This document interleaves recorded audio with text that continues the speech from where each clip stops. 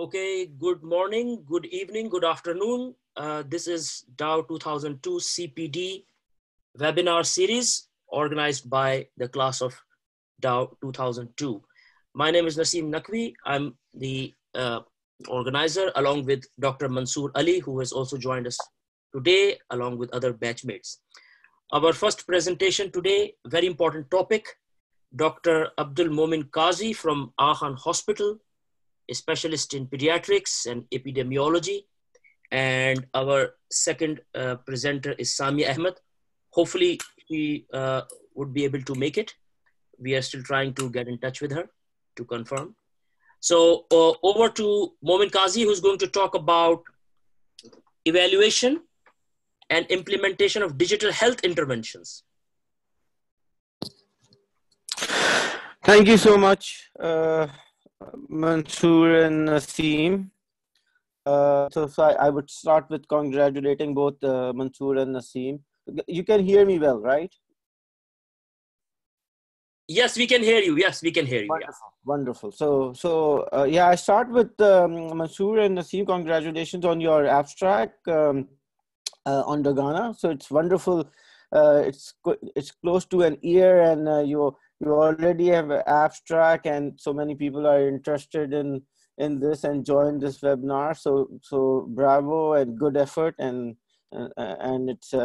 keep it up.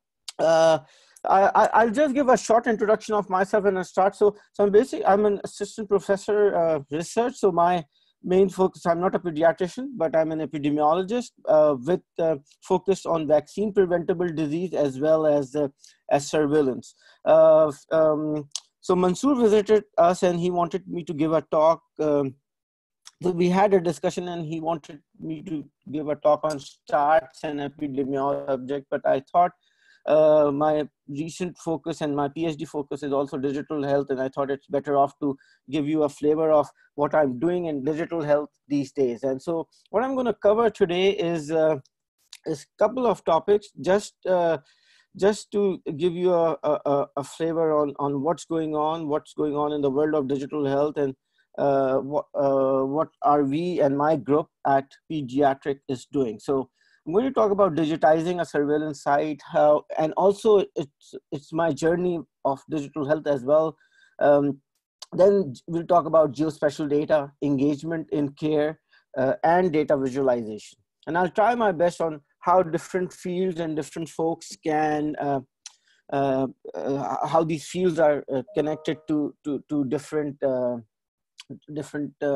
fields and different folks as well. So the new term is digital health, but you may have known this term by the name of by e-health, telehealth, m-health. Other terms are ICT and health informatics. But these days, now we call it more digital health because these are interrelated. So just a quick definition. So in e-health, anything which is healthcare supported by electronic processes, and telehealth is basically a physician talking to a healthcare provider treating his or her patient through a screen. And mobile health or m-health is usually defined as medical and public health practices supported by mobile devices. So just to define what are different kind of interventions, or what are some of the mobile health different domains, and I'm going to talk very broadly just to give you an idea what are the different components of mobile of digital health. So one is of course through mobile phones. So any interventions through the mobile phone, it could be like telehealth, or through SMS, or through automated calls. So it could be one-way, two-way communication. Most of these are behavior change communication or engagement in care. So reminding a patient for vaccination, or for to take insulin, or to take their drugs, or any management or awareness related messages. It can also these days there's another strategy which is conditional cash, so the cash can be transferred through the cell or the mobile phone. As I talked about, it could be through smartphones as well. So text messages, voice or videos through a smartphone that can be converted into an app as well. So we are using a lot of apps, like WhatsApp is an app, but we just use it for communication. But a lot of health related specific apps or algorithm are also being used these days. Another strategy very commonly and it's a coming up field is the e-devices. E-devices can be e-ultrasound, echo, ECG, or an ophthalmoscope or e-telescope. And these are also very useful because these are then connected to a system for telehealth. So then the telehealth is not only you are treating your patient through a screen, but then a nurse or a staff can examine the patient, and the doctor can directly kind of examine the patient rather than depending on a third person. And then what we do a lot, and I use a lot in public health practice, is digitalized questionnaire. So the questionnaire or CRF forms are made on tablets or phones, and data is collected directly. It can be collected real time. It can be connected to different dashboards, and they can do the geo referencing as well, so that we can take the coordinates of the location and then make different geospatial maps. So the question is, why now? We have been using internet. A phone is there before we were even born. So why technology right now? Why there is a surge of technology suddenly? Why are we talking about AI? Why are we talking about ML? Why are we talking about data mining? So the primary main leapfrog is the cell phone use. So as you can see now, the mobile phone is being used all over the world and with a very high coverage. However, the only difference right now in low middle income country is use of smartphone, which will also with time that difference will get over as well. However, the use of a mobile phone, a simple mobile phone, is and things like calling and text messaging is very common. And on an average, 7.7 billion mobile phones. There are 7.7 mobile phone subscribers, with around 8.5 billion person-to-person SMS are sent on a daily basis. So the only thing which one needs to keep in mind, what kind of interventions you want to use, and what kind of technology your population or end user is using. So for example, here for us in Pakistan, 1/3 of population only use smartphone. So so if I want to design an app, then I need to make sure that it is for the population which is using app, or not, rather than for the 2/3 of the population which don't even have a smartphone. So I'll start with, so I'll shift gear, and I'm now going to talk about my journey and how I kind of ended up in doing digital health. And so it started with a geospatial a project when I came back from Vanderbilt, joined AKU, and this was a task given to me to set up a surveillance site. And so Department of Pediatric have 4 demographic surveillance sites, and a population of 300 to 400,000. And so we had to set up a maternal and child surveillance site following all pregnant women and newborn. And so we decided that, the first thing was why don't we geo-reference and have the coordinates, mark the site properly, have them in clusters, have them labeled, then we took the coordinates of each and every household. And since we had the unique ID of each pregnant woman and all her children under 5 years of age, we connected that. This is ArcGIS software. And once that database was connected, we were able to make different kinds of maps. Initially, this was our practice, this was our strategy for basically, we just wanted to do monitoring so that the data is clean, and this data was, this demographic surveillance site data was our denominator for numerous studies, clinical trials, where the, so this was our denominator where our numerator data can come in. But little did we know that we ended up not only making different, a full digital library, but different maps. This is one of the clusters map to identify the household. And then we were able to, we got etiology study as well. And we were able to look into different etiology as well. And all the time, what I was doing, I was kind of following our epidemiology guru, the John Snow, who made a similar map of London Street in 1854, following the cholera epidemic. And those of us have visited that part must have seen the hand pump. So little did I know that after 150 years, around 150 to 60 years, a similar epidemic will happen in Hyderabad, unfortunately, in 2017.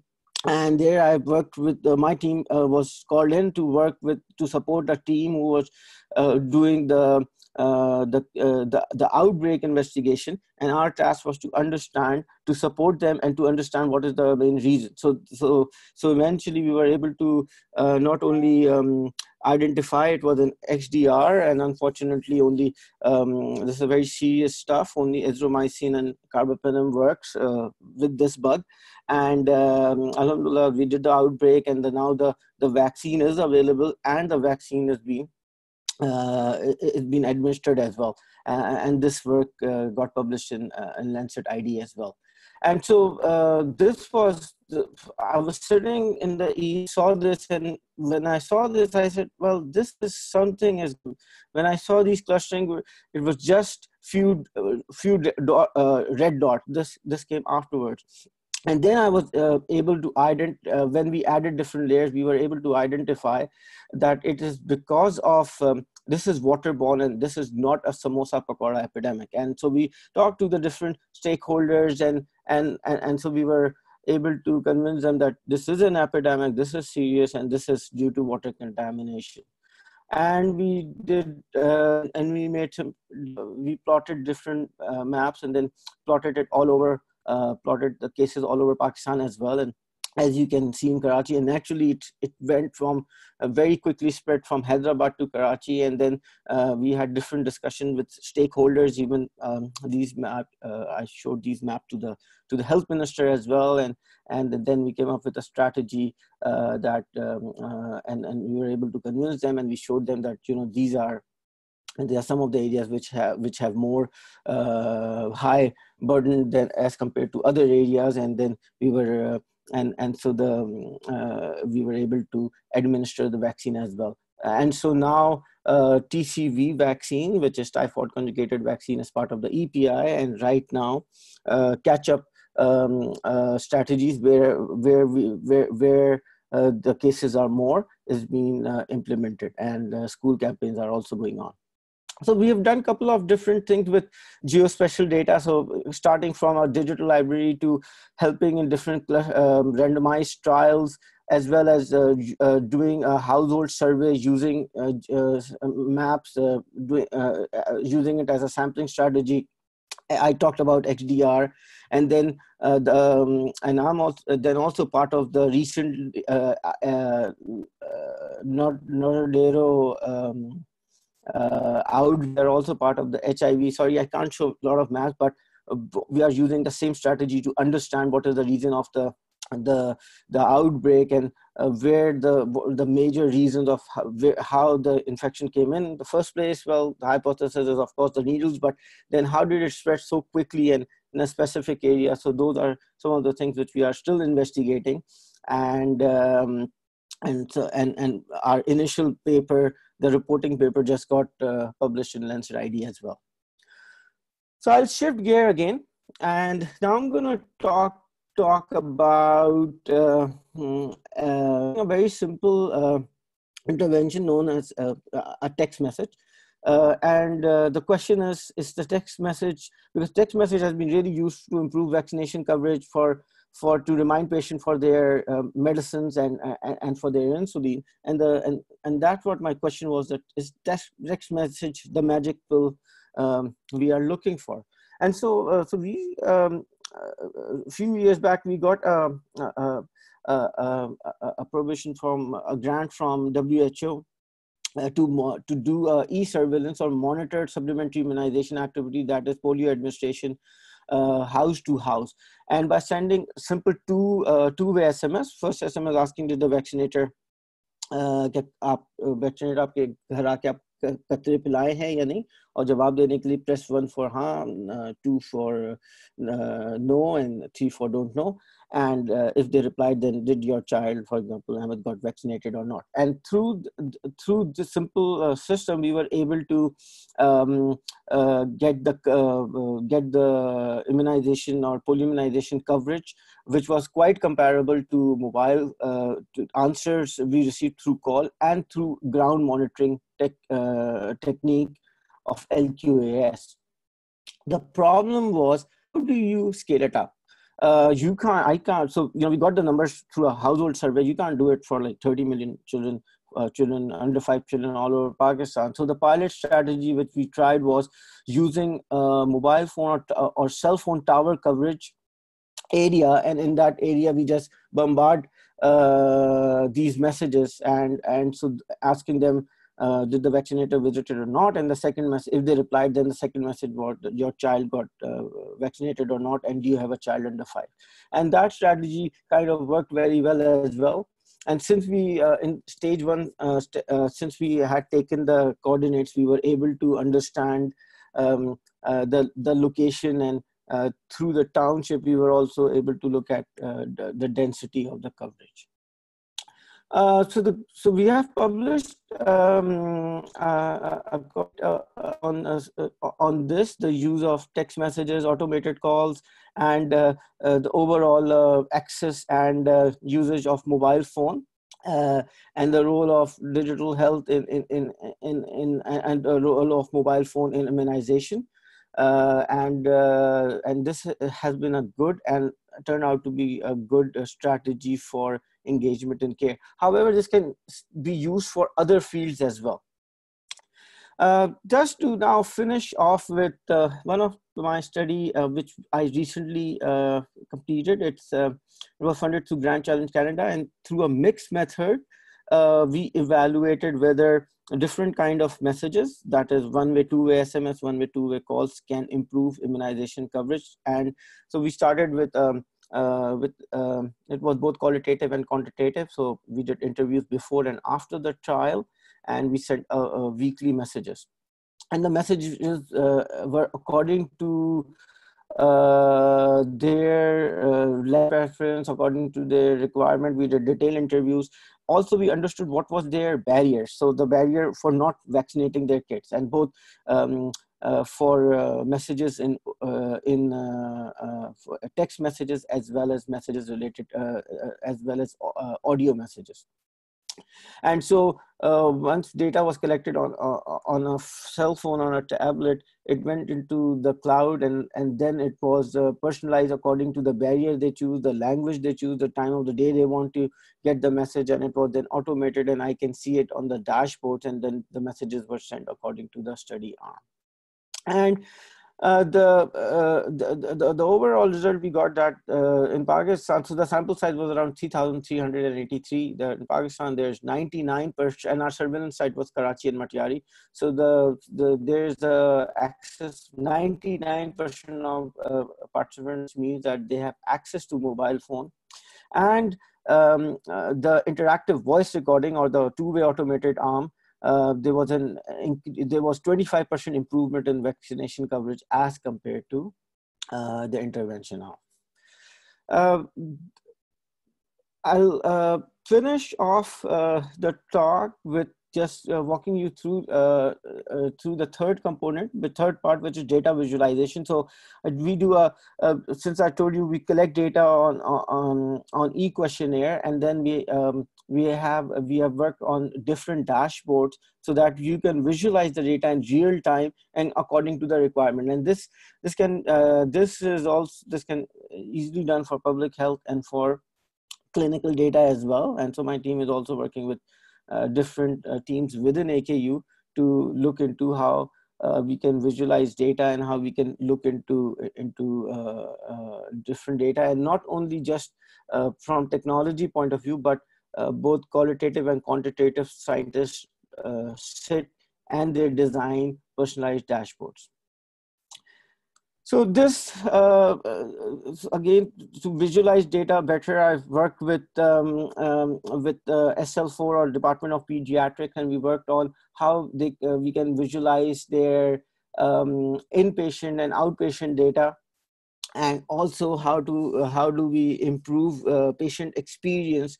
So this is one of our staff who's, as the patient comes in on day one, they are asking about the administrative process feedback, and have a checklist, and then we have scored the checklist according to green is good, yellow is all right, red is bad, and I can see it directly and then inform the chief nurse.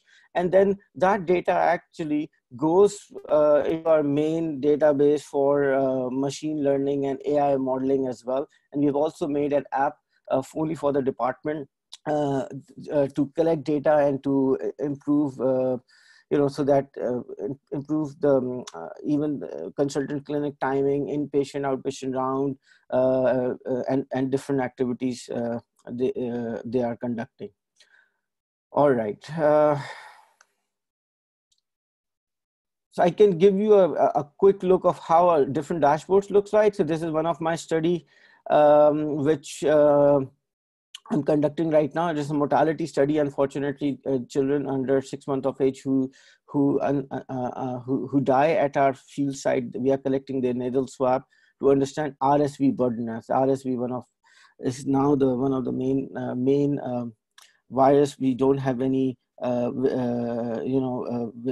for which a vaccine is almost there, and so that's why it was very important for us to understand because of that.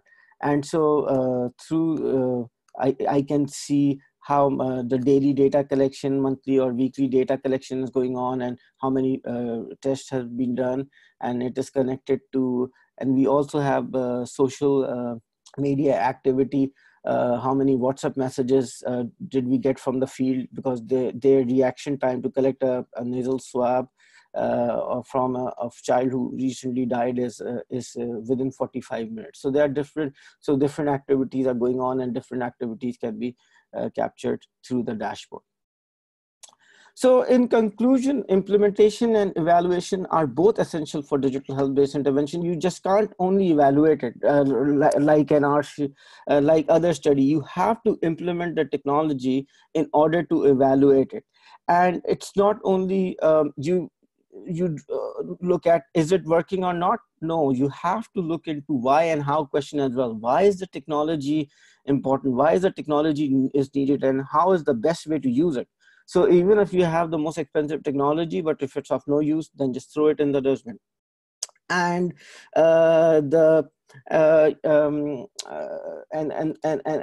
so I work with a lot of engineers, and they say, well, it's gonna be few months or few years, and then they are going to take over the medicine. It's never going to happen, because it's the human factor which you cannot get away.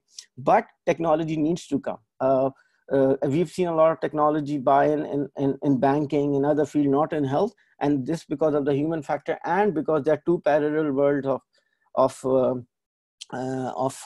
physicians or healthcare providers and technology people. They have to come together. It will come, but it has to be a mutual way, and a human factor has to be taken into account. And whatever intervention you use, it's technology or a vaccine or a medicine, for us from the health perspective, the main outcome should be to decrease morbidity.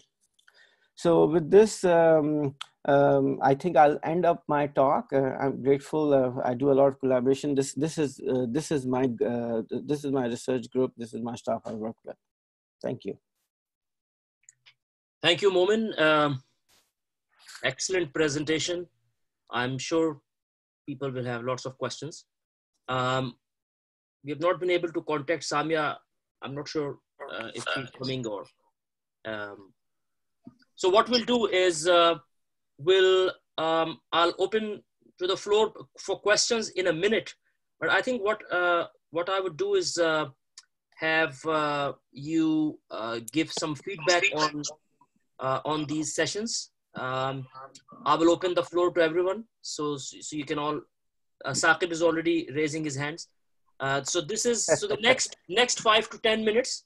What I'm going to do is just ask you if you have any feedback for the sessions that took place in 2019. First of all, thank you very much, Momin, for this presentation. Guys, I have to apologize. I've tried to contact Samia. Unfortunately, I couldn't get a hold of her. She knew about the presentation today. I hope she's well. I hope she's doing okay. If anyone is in touch with Samia, could we just find out whether she's all right? Apologies. We just have to suffice with one presentation today. I'm really sorry about that. Okay, so before we take questions, guys, any feedback on what worked well and what could be improved for next year? Can I say something then, Naseem? Yes, go ahead. Go ahead, yeah. So first of all, good opportunity at the end of the year. A big thank you to both of you, Naseem and Mansoor, for this initiative and taking this forward. It takes a lot of effort to collaborate all this and coordinate it. So thank you. I think that I've not attended all sessions, but the ones I have, they've been brilliant. It's a very good opportunity, just for some informal teaching. And what you can improve, I think you guys are doing fantastic. This was the first year. Things can only get better. The response has been gradually getting better and better. Attendance is improving. So I think they're all plus points. So well done. Thank you very much, Saqib. And today's talk, Momin, well done. I joined slightly late, but I really enjoyed your listening to your experience. I'll ask a question later, but I'll wait for the people to comment. So just a couple of points. Thank you, Saqib, for the feedback. Guys, before I forget, those of you, because quite a few new faces today, so those of you who've joined for the first time, please send your email to Mansoor. Mansoor is the one who issues CPD certificates. So please email send your email address to Mansoor on WhatsApp. And for future sessions, we'll be very grateful. It will make our life easier if you could please volunteer yourself and come forward with your talks. And as you can see that we have been moving around with the timings as well. So we're not sticking to one timing to accommodate everybody. And Sure. Today's session, we started 6 p.m. UK time to make sure our US colleagues can, make it. And I understand it's late in Pakistan, but we will move around the timings to suit everyone and to suit all regions. But please volunteer yourself. I think next month we are doing a Christmas quiz and some other small things, some surprises from Mansoor. So please watch out and keep an eye. It's 15th of December, Sunday. We are going to do slightly early because of the school holidays and other things. Okay, so just give me a second, Naseem. Thank you very much. Whilst I'm actually focusing on Mashood, I'm seeing Mashood here. Mashood, you're happy to do the presentation in January then? Is that right? Just to make it clear. So I think it's you and Amir Zedi. Any problems, just to let me know in advance. But yeah, and I need your full names and your place of work and title of talk, please. Thank you. So any other feedback, guys? Actually, sorry, I'll wait. It's been my first session. Sorry, who is this, please? Who is this? It's Tahira here. Oh, hi, Tahira. Hi, Tahira. Assalamu alaikum. Hello. I've never managed to join. To be honest, मैंने कोशिश इतनी नहीं की. I think आज का time मुझे ज़्यादा suit किया, so I just tried to, like I said to you, I finished my drama serial and then tried to download the app And it was pretty easy, to be honest. So I would probably spread the word as well that it's quite easy. You know, like I'm standing in my kitchen at the moment trying to cook the evening meal, and at the same time I was able to hear all of this, and it was quite I would say an interesting but a topic that is not usually discussed, you know, as such. So that was quite useful. So thank you very much, Naseem and Mansoor. I know you guys have been on it for a long time, but I'll try my best, especially with the timings, to try and, you know, get involved next time, maybe do something. I'm a GP with an occupational health special interest, so I'll try and see if I can do something. And please spread the word. Please spread the word. I will, in my female counterparts. Please, thank you. Okay. So, I have a question for Momin. Yes, Saqib. Hi, Momin. How are you? You okay? Yeah, I'm doing well. I'm fine. Just a quick question here. Well done. Digital health interventions are always the way forward. I experience in my clinics that a lot of patients come and give me information that they retrieve or download from their Fitbit app. You know, the new watches that they wear. Yes, the wearables. They often come to me and tell me, these are my average heart rates. You know, this is what happens when I exercise. So maybe cardiovascular wise, because they are built in such a way. What is your experience? Is it something that you guys have looked into or will be using? I'm not. I'm working with wearable, so I didn't echo. People can mute. Okay, so I have worked. I have worked with wearables, not exactly on the Fitbit or on those related to the exercise one, but I've worked. We're developing an RFID to track children. So this is one of the major argument we have that what is the efficacy of these technology? And I think the number one question is we don't know, and because we have never done any research on them, because we think it's a gadget. But if it's a gadget and you are using it for health outcomes, and you're going to make diagnoses or you're going to treat your patient according to the input you get from these gadgets, then definitely these needs to be studied as well and recommended accordingly. There has been a couple of studies in US. So Saqib, I would recommend, there's a journal, JMIR, so you can go through that journal, and they do publish a lot of data on digital health and a lot of data on these apps. So I think with time, if they are using, then you should. My recommendation is you should look for those apps which have been evaluated and kind of prescribe those apps as well. Momin, I have one short question. This data that you are collecting, it's very, very precious, very important. How easy it is how interoperable it is in terms of if different institutions are trying to use this? I mean, is this an intellectual property of your institution, or are you benefiting other public health departments as well? Great question, Naseem. So Naseem, it depends upon the contract we have usually. So it's basically Saga Khan data for sure, but most of our data is public health data. So I just wanted to show you this slide. And so you asked two questions. One is interoperability. So interoperability is different technologies talking to each other. And so as you can see, we collected data through cell phones. It was an open ODK based questionnaire. Data went into the cloud, and from the cloud it went to another portal, and then to another cloud, to the mobile phone, to a third party which send messages to gate. One is automated call gateway and SMS gateway. So there were different technologies and the operating, and that's interoperability. So we struggled a few years back, but I think we are doing fine, and I think that's the key word right now, because so the different technologies can talk to each other. I think it's doing well in Pakistan and even in our subcontinent, in Africa, in Europe and North America. In Africa, they are struggling a little bit about this.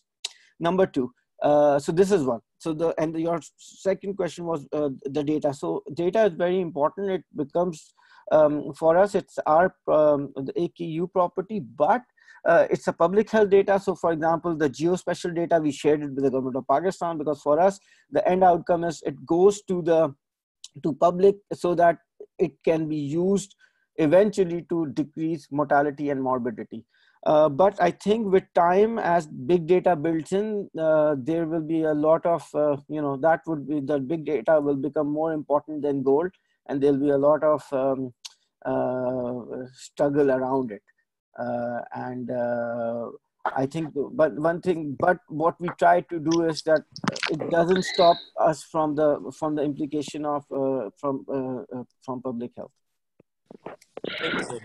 Thank you, Momin. Momin, I've got a question. How do you actually encourage physicians to start using digitally, sort of actually not only to increase the awareness, but also to kind of actually start using the data and also to improve patient care overall? So how do you encourage physicians who are a bit skeptical about using digital sort of media in healthcare? Thank you, Mansoor. So for me, the definition is simple. You want to use a technology which is useful for you, and it supports your work. Use that technology. A technology which is even $1 million or $1 billion, and if it's of no use to you, then and if it's not making your work simple, then just throw it in the bin. I talked about 3 different technologies or strategy. One was the geospatial, the second one was engagement in care, and the third was the visualization. I think especially the last 2 ones are more can be useful for any physician, a general practitioner, a cardiologist, or a nephrologist, or a urologist, because it's one is, how do you engage with your patient? So you can use different strategies like having an app, have a communication with your patient, or you can send messages, reminders, or educational or awareness messages to improve engagement in care. And that can be connected to different dashboards to visualize your patient as well. Then, of course, there are different apps and different e-devices. So depending on how much interactive or what makes your work simpler or easier, or take your work to the second level. For sure, the AI and ML models are going to come in with time. So it's always good to, have your buy-in and keep yourself in touch with coming technologies as well. Question. I have a question for you guys, for everyone, if you don't mind. Sorry? Go ahead, Mashood. Okay. Amir, whoever. So the question is, do you guys, any of you knows any app? Let's suppose I have my own practice and I'm looking in last 2 weeks or so, that anybody you guys know who make any app that I can use for my practice, for my patients, so they can communicate with me. And in US, you guys already know there is a lot of like HIPAA and everything need to be in consideration. It need to be like a very secure kind of that one, rather than just emailing our patient or anything like that. The EMR, I used it here. It's very, very secure. So people message me through that one, but that's not easily available. It's a cloud-based, but it's still available. But I'm looking for anybody who knows anybody around your family or friend or anybody that who can build up an app that I can use in my practice. So go ahead, anybody. So I just wanted to share some similar thing. Thank you, Momin. It's been a good talk. In my practice, we do send all the messages for the patients, like smoking cessation advice, patient call outs for their diabetic reviews. We also forward them links to MAcadMedEd videos for their diabetic reviews and stuff like that. And it's all linked to our GP system, which we use.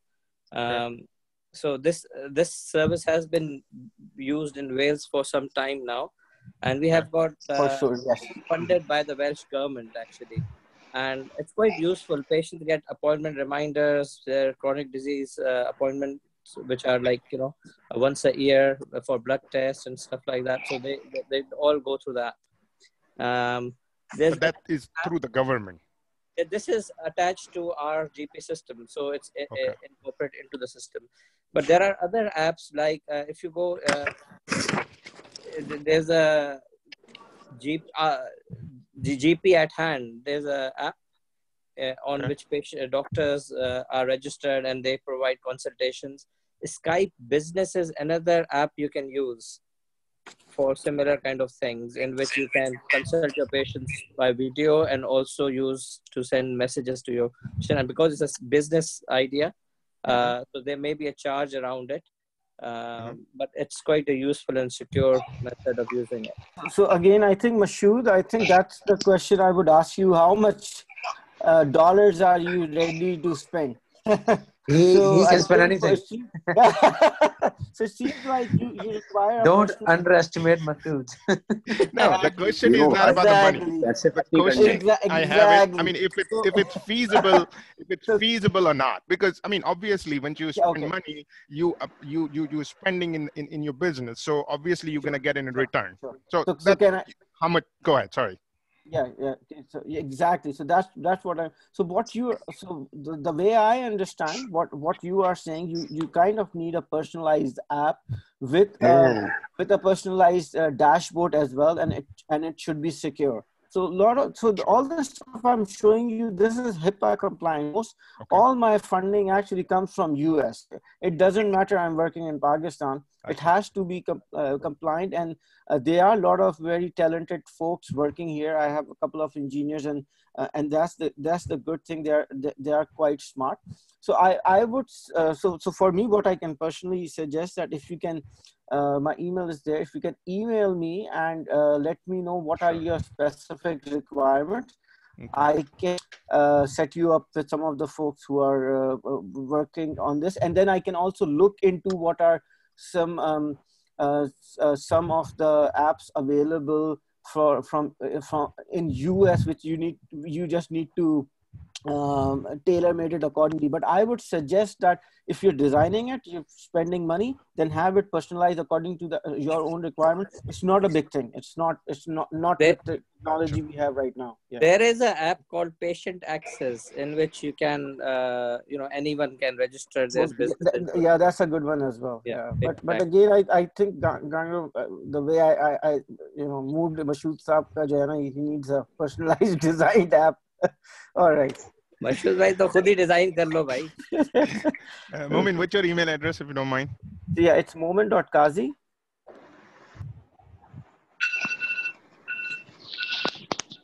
Salman सवाल नहीं पूछा.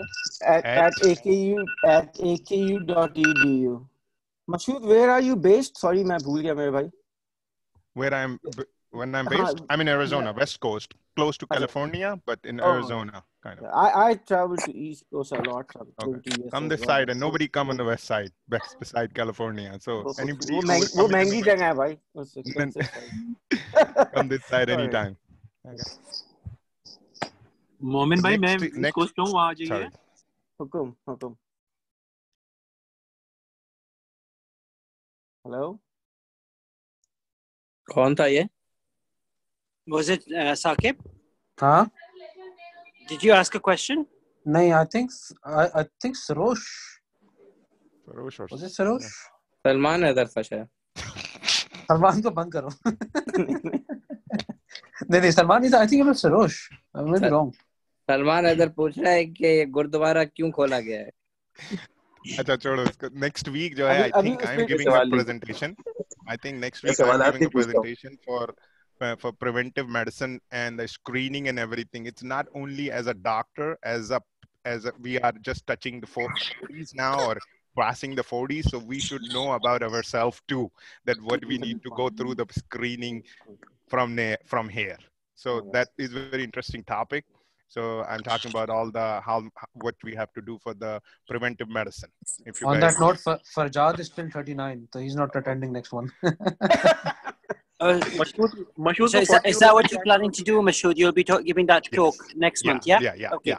Let's get in touch and let me know. Yeah, thank you. Yeah, sure. Guys, I'm signing out. Thank you very much, everyone. Okay, thank you, guys. Thank you, Thank Steve, as well. Bye. Naseem, final words? Naseem? Naseem, I can't hear you. Have you muted yourself? Oh, sorry. Yeah, thank you very much, everyone, for attending, especially those who attended for the first time. Please send your email to Mansoor for certificates. Thank you once again, Momin, for excellent presentation. Very good questions. And we'll see you again, inshallah, next month on the 15th of December, Sunday on the 15th of December. 5 p.m., Mansoor, okay? UK time? Yeah, 5 p.m. Okay, thank you. 5 p.m. UK time. Would that be okay with you? Yeah, 5 is right now. You guys started today at 6. Am I correct? 6 p.m. Yeah, 6 p.m. UK time. Yeah, so that's fine. I'm fine. 5 is fine. Yeah, 5 p.m. Okay. Thank you. Thank you, guys. Bye-bye now. All right. Thank you. Allah Hafiz. And good night.